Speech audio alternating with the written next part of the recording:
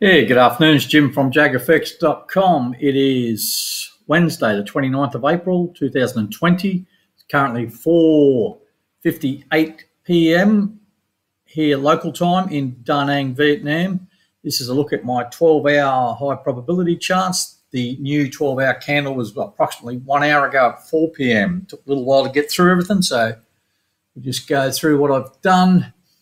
On the right here, this is TradingView. This is my watch list of all the trades, all the pairs I'm trading on the 12-hour charts. Ones in blue are the ones I've currently got trades on. Ones in orange are the ones I'm going to highlight in orange are the ones I'm going to discuss in this video.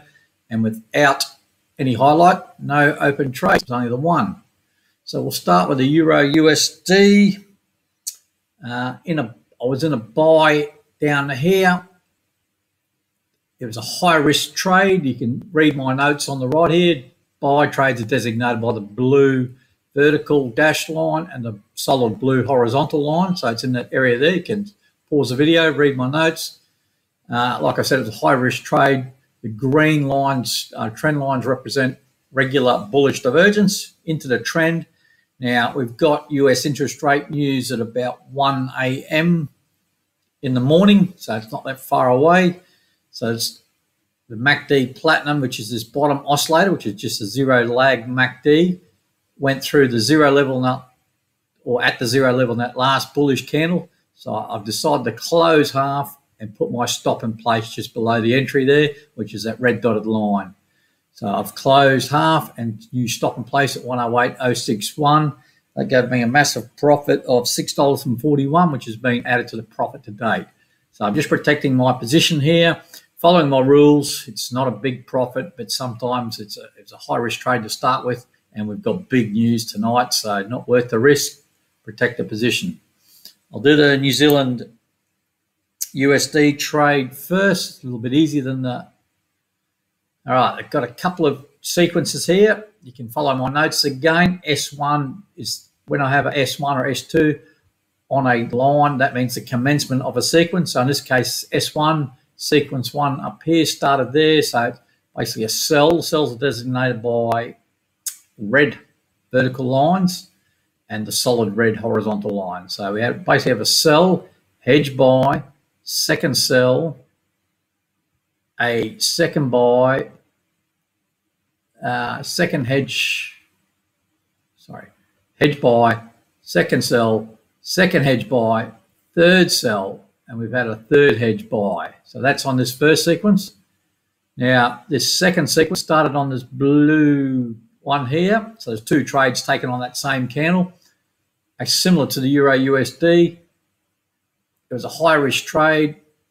I thought I'd get a few pips. I did, not a great deal. MACD Platinum through the zero level, so I have to protect this second sequence. So I've closed half and put a stop in place just below my entry level at 60483. Again, it's a USD pair. Got the USD federal rate tonight.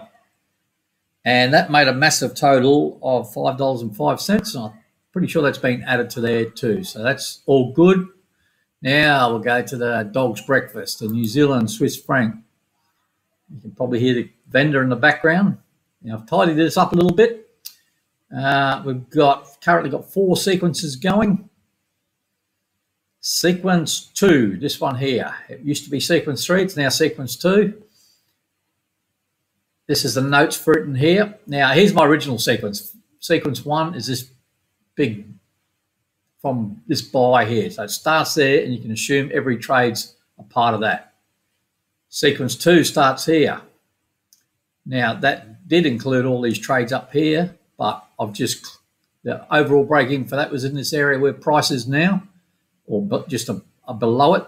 So basically I closed all the trades in sequence 2 except for the last buy, which was a 0.26 buy, as you can see here, the 5th buy. So I closed first buy, hedge sell, second buy, second hedge sell, etc. 5th buy, closed 0.24, put a stop in place 58292. So the stop down here, just below the entry level. It's the same stop as on sequence 4. It started here. It's got to stop on the same level. So sequence 2, sequence 4, and just 2 standalone trades now. And the only other one's this one. And sequence 3, which is a sell, it's hedged at the moment. So waiting for a new sell on that. Overall break even is this, for all trades, is this bottom yellow line. It moved up a little bit. When you look at all these trades I take and keep are recorded on the shared spreadsheet. There's a link to that shared spreadsheet in the description to the video. However, just keep in mind there is a bit of it's a new spreadsheet. We're still finding little problems with it. So there's a bit of a glitch in the matrix on this pair. It's showing me a huge loss. So don't be too concerned. We'll get that fixed hopefully in the next day or so. So ignore the loss, ridiculous amount, 3,000 something. That's not the case. I did take a huge profit closing all those trades on that sequence 2 of $8.70. Now that's all right because I've still got a dangling 0.02 on in play, and I've added that to my profit to date. So instead of, I think the spreadsheet shows a profit to date on this is minus 3,253, but it's actually a profit to date of 101.24 is marked down here. So we've cleared a few trades. We're getting there slowly on this has been my bit of a bugbear on the 12-hour charts, but the process seems to be working, and we're getting there slowly but surely, and hopefully we'll clear it at break even or better. Even if I have to use some of this profit to clear these trades, nah, I won't do that.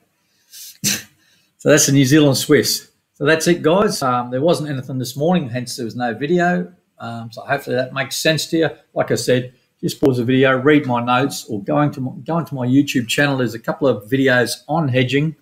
Just search hedging. You'll see at least 2 I know of. And a lot of these 12-hour videos have got a lot of hedging in there.